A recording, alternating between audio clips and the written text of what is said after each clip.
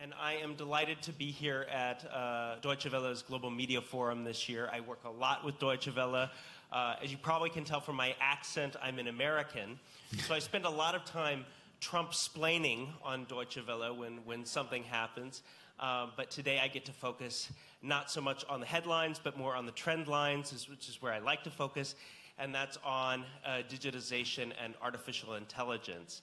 I know that the topic of this year's conference is actually global inequalities, and I thought maybe we could wrap this in a little bit into our talk with a nice quote that I think is really appropriate here from William Gibson, who is a science fiction writer. He says, "The future is already here, it's just unevenly distributed." And I think that that's definitely the case, especially when it comes to talking about artificial intelligence. Now, we all have an idea of what artificial intelligence is. Many of us think it's robots. Robots is in the title of this panel, of this discussion. But it's actually an ecosystem of technologies. It's a process. It's a way of processing data. And, you know, when we think about that robot idea, sometimes when we hear people like Vladimir Putin say, the person who controls, or the power that controls AI will control the future, we think about killer robots, or we think about Terminators.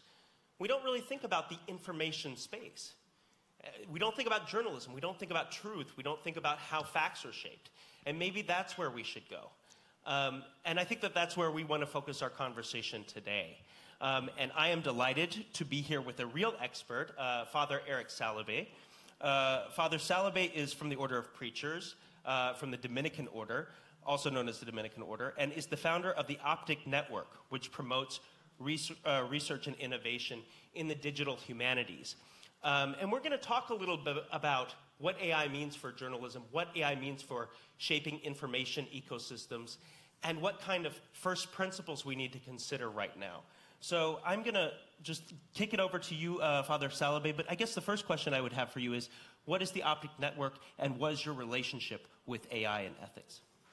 Thank you very much, Tyson. Good afternoon, everybody. I'm delighted to be here. With my terrible French accent, you can get where I come from, unfortunately. So my English is not so good.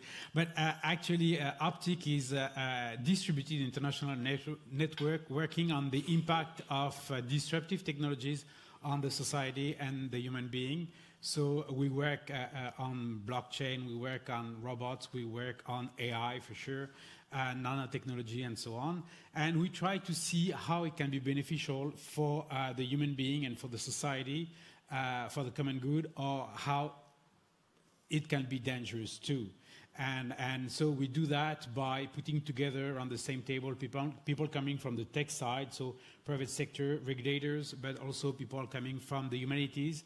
And let's say try to have a different conversation and try to map the land differently and to avoid blind spots. So actually that's our point of view. So I will not talk about AI from the machine learning, purely tech point of view, even if many people can do that in Optic.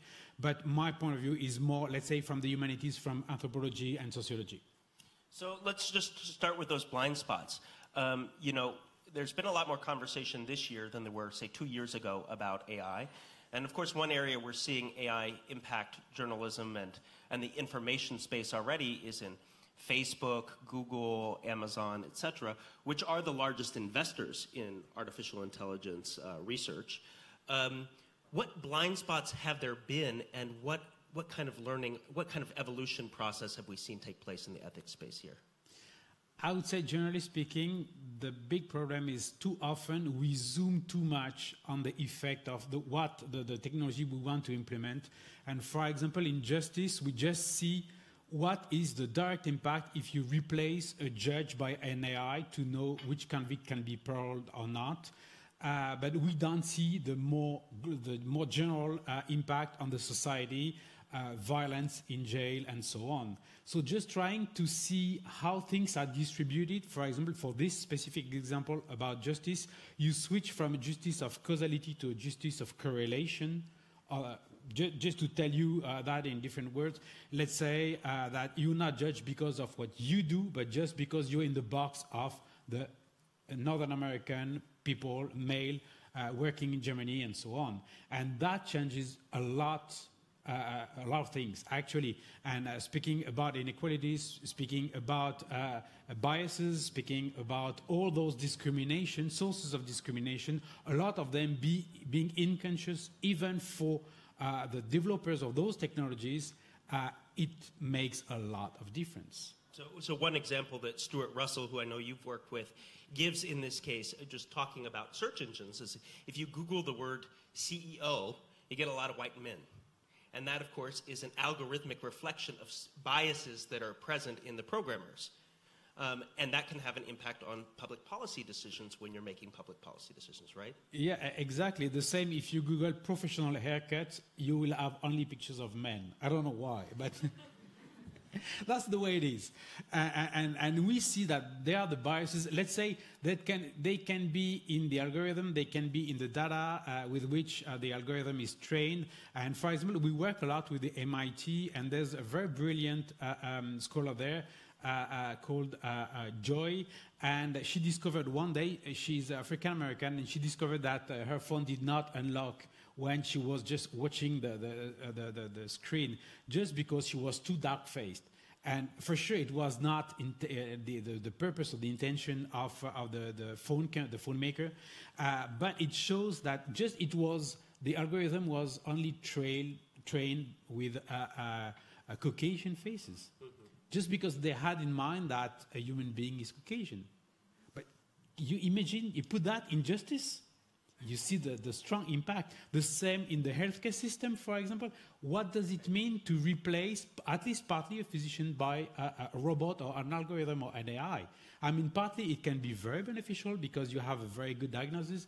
It can see things that the human eye cannot see. It can make decisions on millions of cases. That's great. But at the same time, it changes the relationship you have with your physician. And this relationship, I mean, the physician is a little bit like a priest. You talk to a physician, and it changes things. It cures already. Even this conversation is part of the creation process, or the transformation, or the healing process more. And just if you change that, you need to be sure that in this transformation process, what you get is better than what you lose. So just staying in the public policy space right now, I mean, what you've mentioned are a couple of areas where AI is starting to be integrated, and it's bringing up real ethical questions, right? You talked about insurance premiums, healthcare decisions. You talked about the criminal justice system, college admissions in the United States. It's probably another example. So what kind of first principles should be brought into play to shape that kind of decision-making landscape? That's not an easy question, because we're just mapping the land partly with the stakeholders, and we discovered together that actually, though the criteria are not so easy to define, but I would say that things around transparency are key elements. Accountancy and transparency, I would say they are the two key elements for the implementation of such a technology. But we see that, unfortunately, according to the state of the art of the technology, it's not so easy to avoid the black box effect. It could change this summer, because I think there will be a couple of announcements by big companies, let's say, about machine learning, new processes that could allow to have a better vision of what's in the box. But up to now, it just gives you a decision.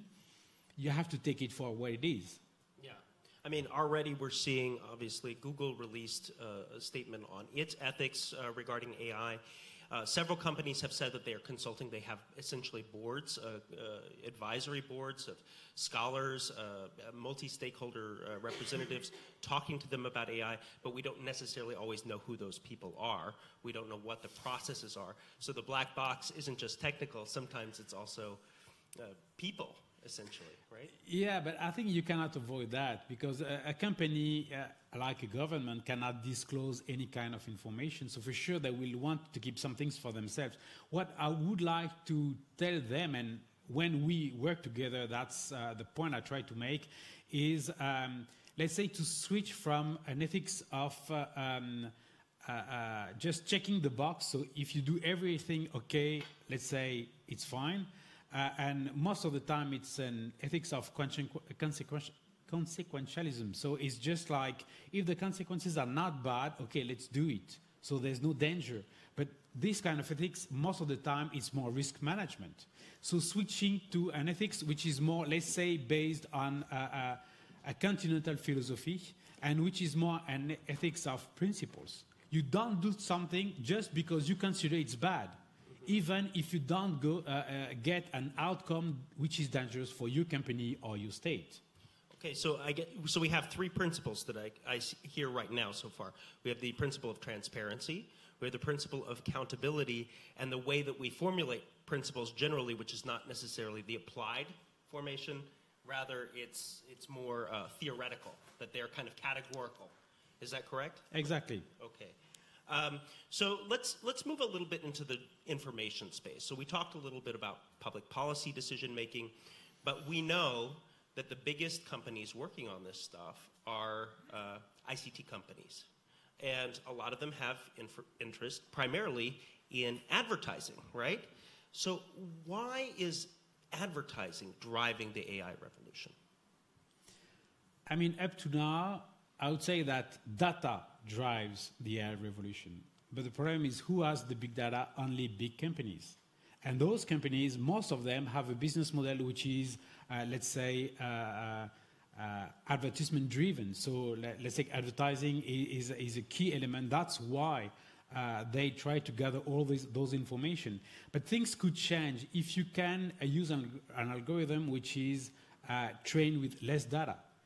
It means in such a case that scarcity is not on data, it could be on algorithm, on something different. And that also could change very soon.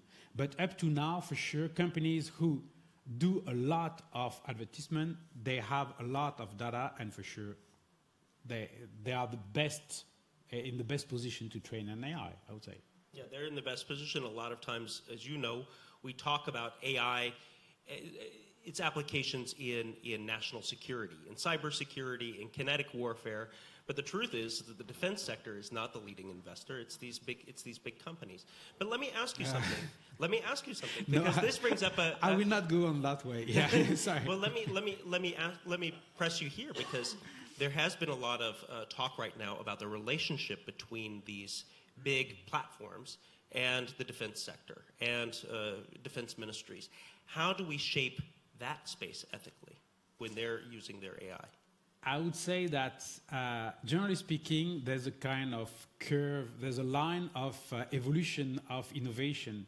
Most of the time, it starts by the healthcare system, medical purpose, because that's the best way to have the approval of the public opinion. If you do something to help disabled people, everybody is okay. Then the next step is a military use. No, let's be honest.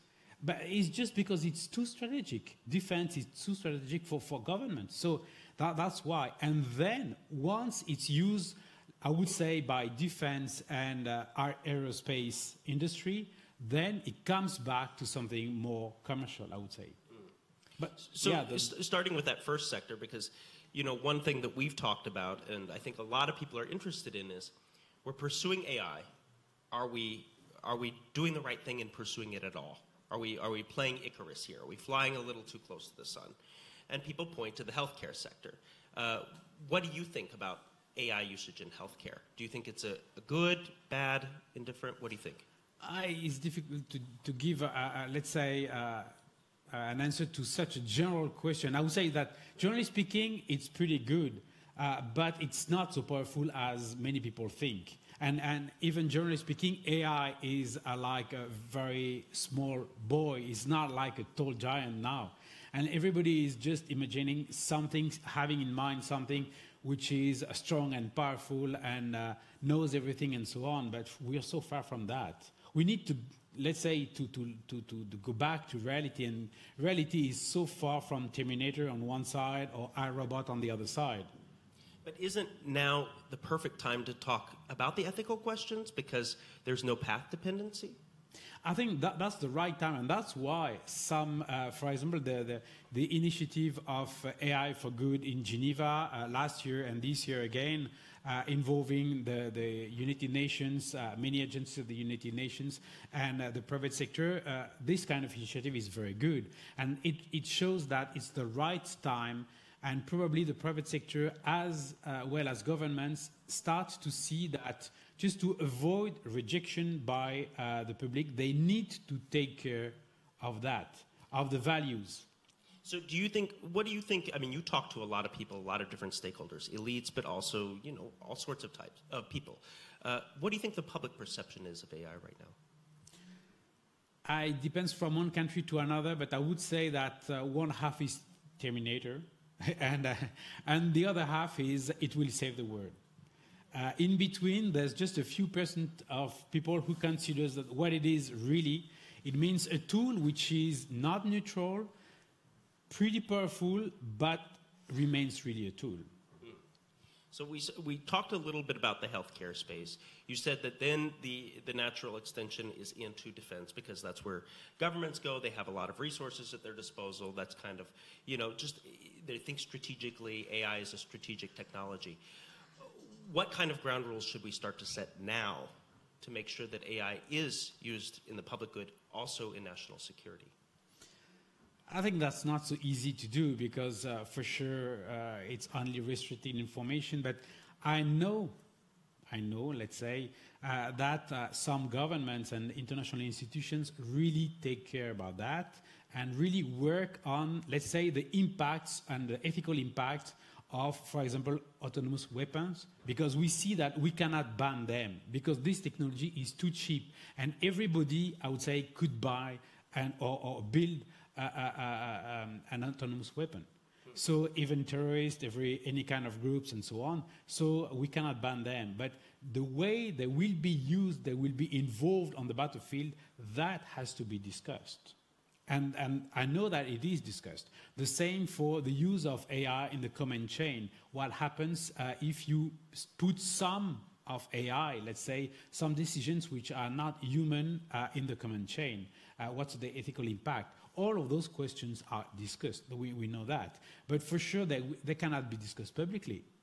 So we have to accept. I know that it's not easy for journalists to know that not everything is public and not everything is accessible, even with a press pass. But that's the way it is. But you talked about the idea of not always talking about applied principles, that we should just have categorical principles. You know, somebody like Brad Smith from Microsoft talks about a Hippocratic oath for AI. You know, first, do no harm. That's where we have to start. Is something like that feasible and realistic? I think that probably very soon we will be able to teach not only, let's say, basic notions or goals to AI, but also concepts and perhaps values. That could change the game completely.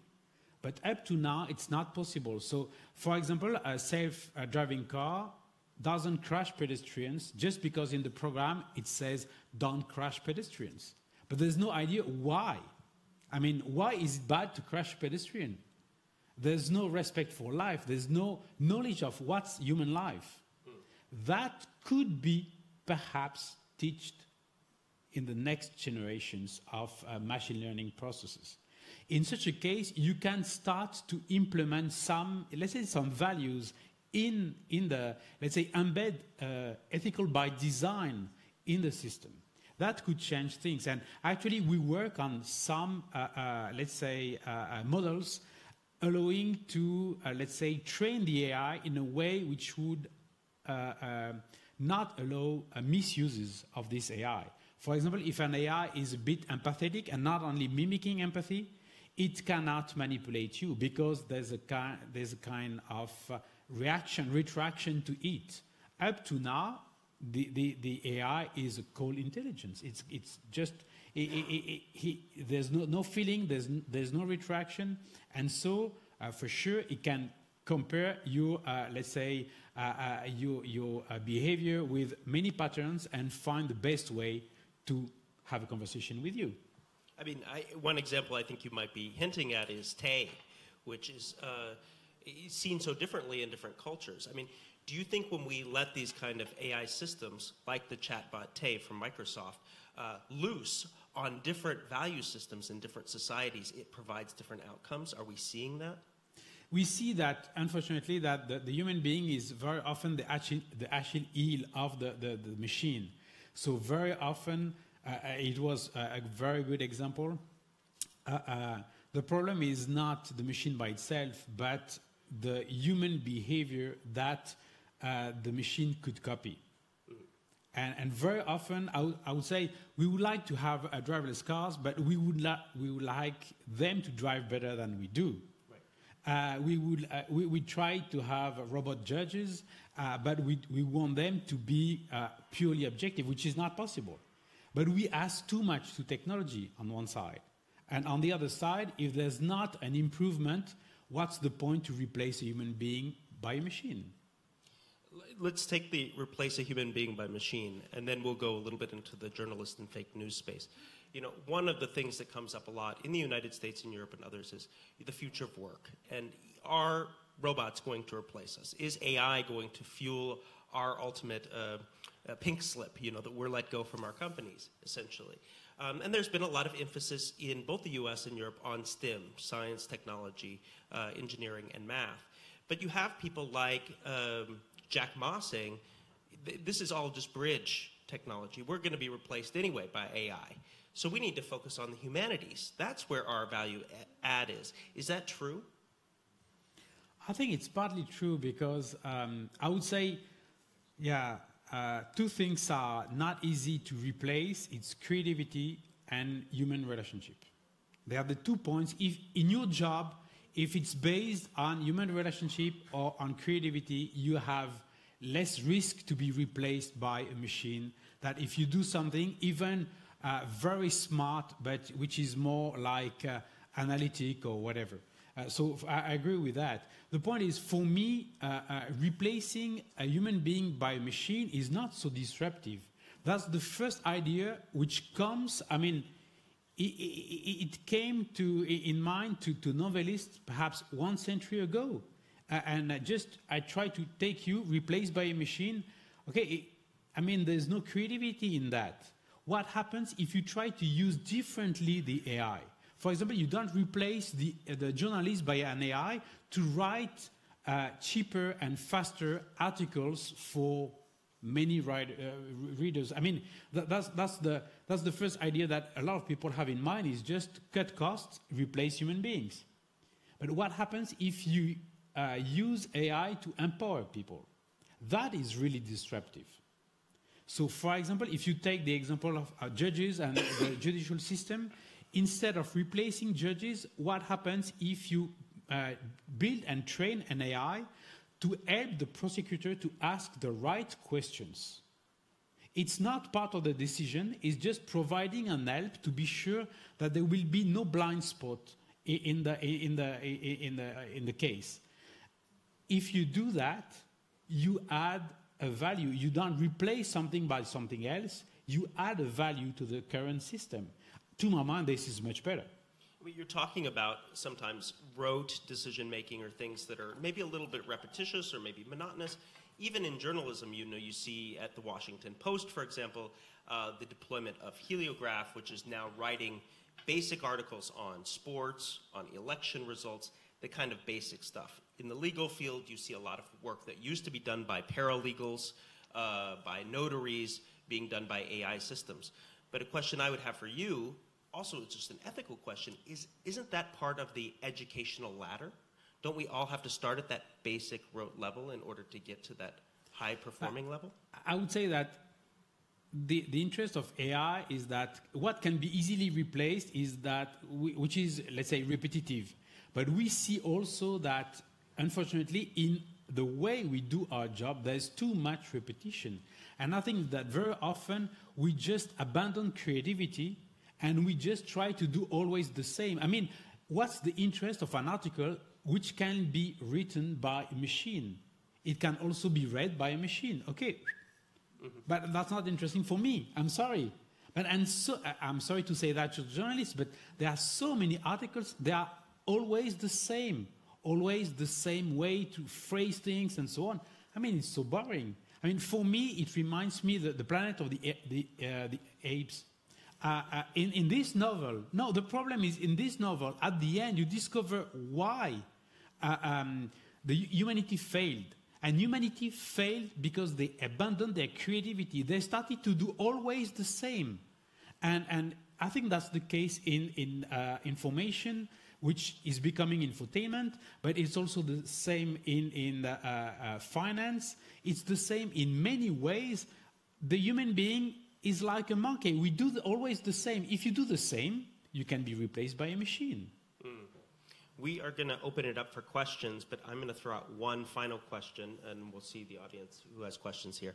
On the dark side of the journalism and AI space, which is fake news and falsified information. We see we had a falsified Obama video, which is pretty realistic. It's pretty convincing.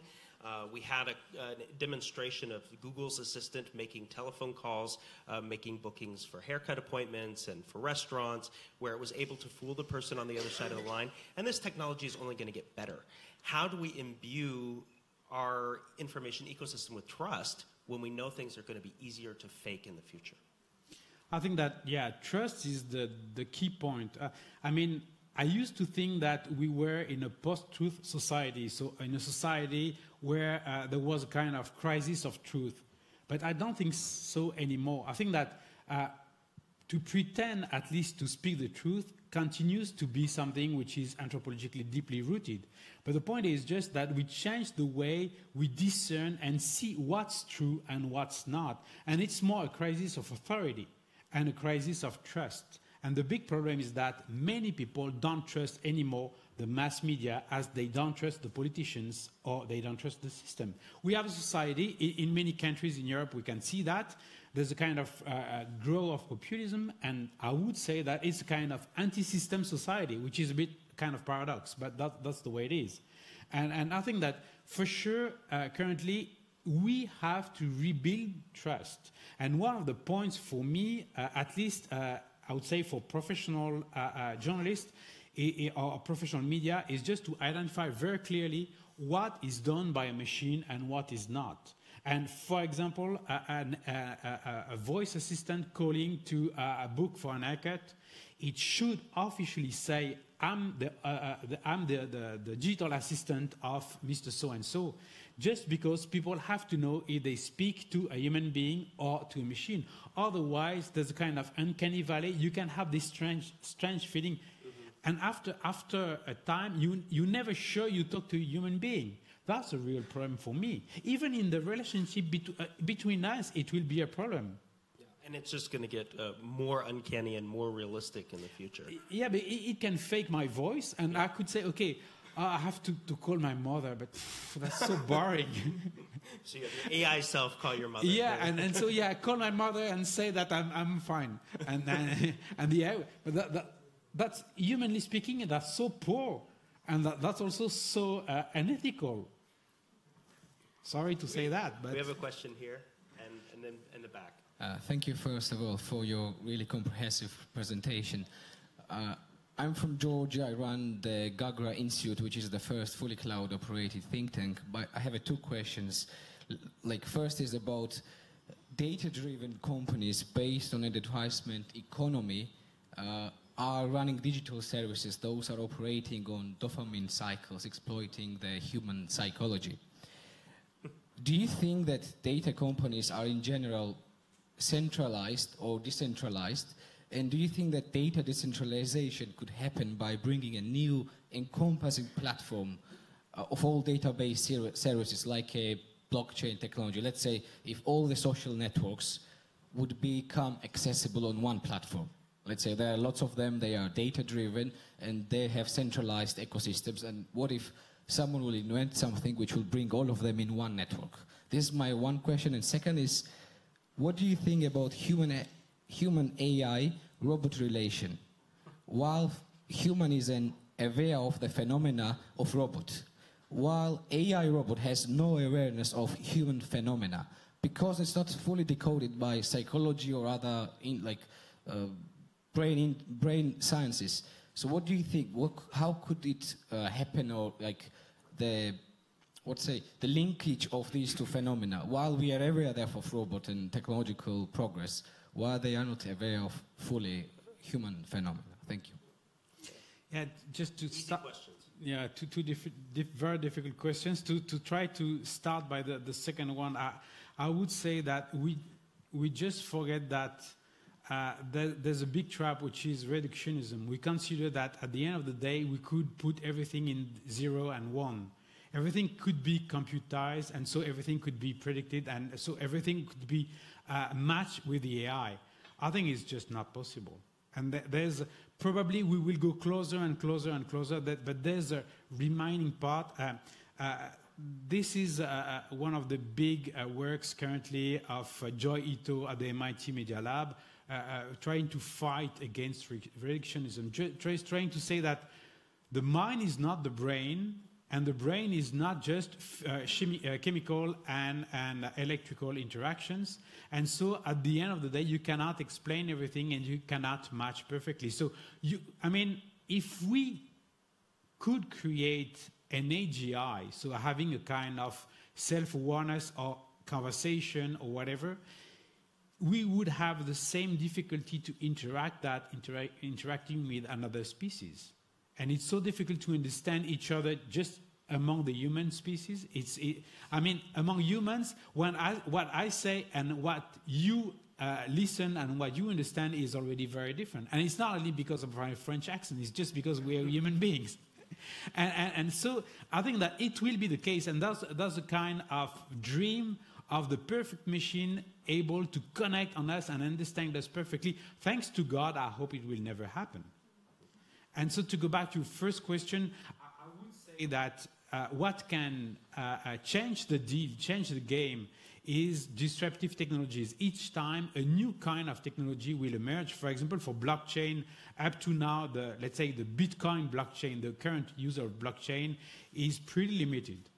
But if new protocols emerge, new users, new stakeholders, and so on, for sure we can see, let's say, a redistribution of the game among the stakeholders. That will be the same for the data-driven industry. Up to now is very concentrated, for sure. It could change, or we could have newcomers within 2 years, very, very easily. Just depends. If someone comes with a really disruptive technology, then he changes the game. We have a question back here. Sorry, we're a bit far from journalism, but... Tell me if it's boring. Hello, my name is Pauline. I'm from the United Nations System Staff College. And I have a question on, just a comment on what you just said about the journalists writing are so boring, and and to go back to the topic, would you rather have an AI change the paragraphs and the words based on your preferences, the way that you want it to be presented to you, the news and articles that you read?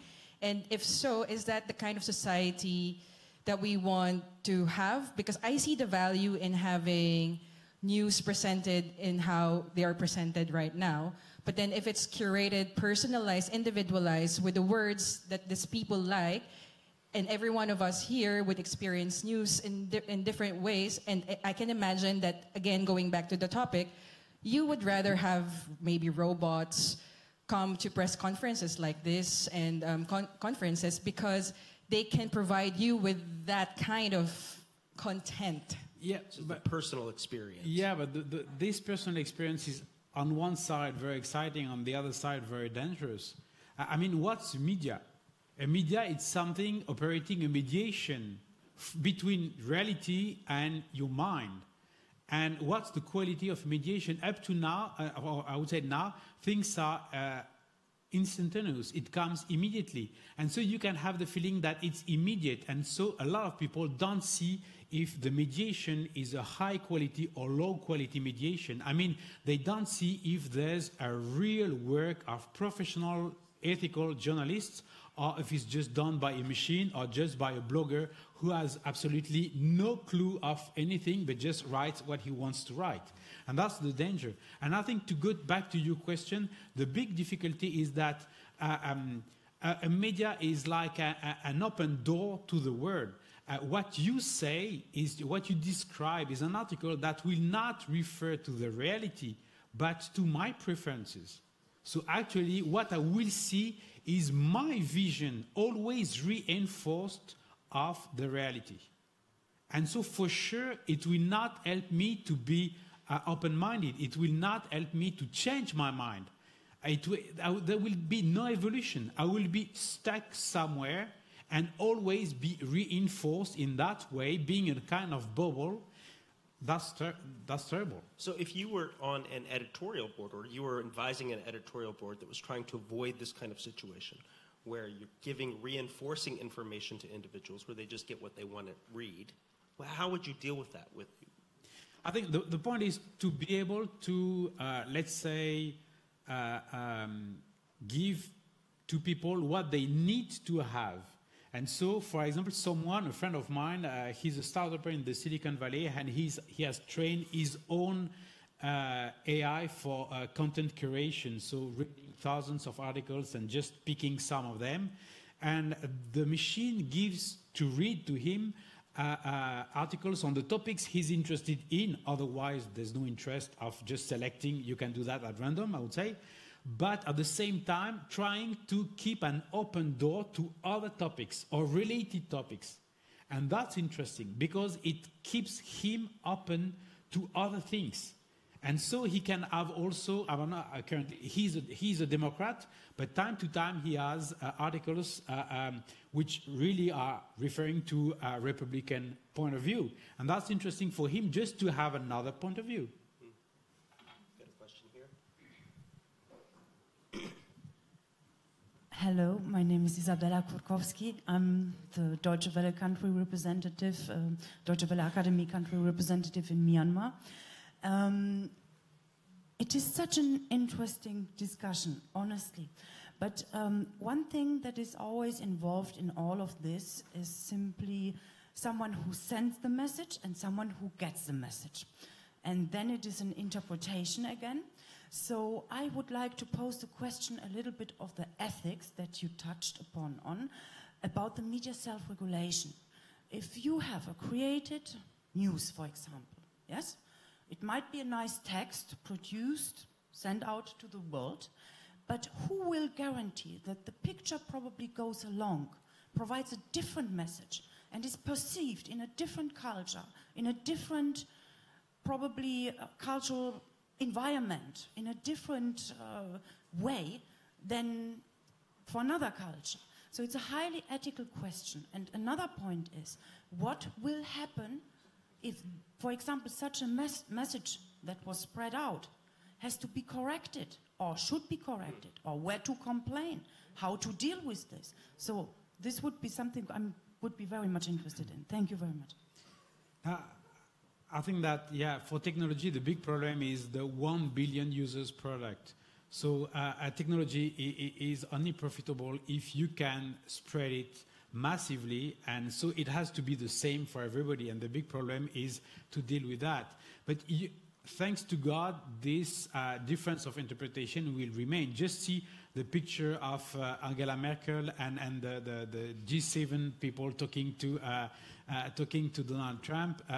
There are clearly two very different interpretations. It seems that in the United States, they are very satisfied, saying that he's sitting, which is the position of authority, and all of them are standing, which is not a position of authority. But here in Germany, people say, no, but she's having a look over him, and so she's having the authority.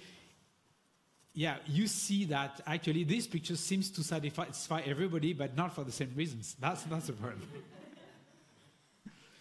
And what about the question of, dealing with correctives?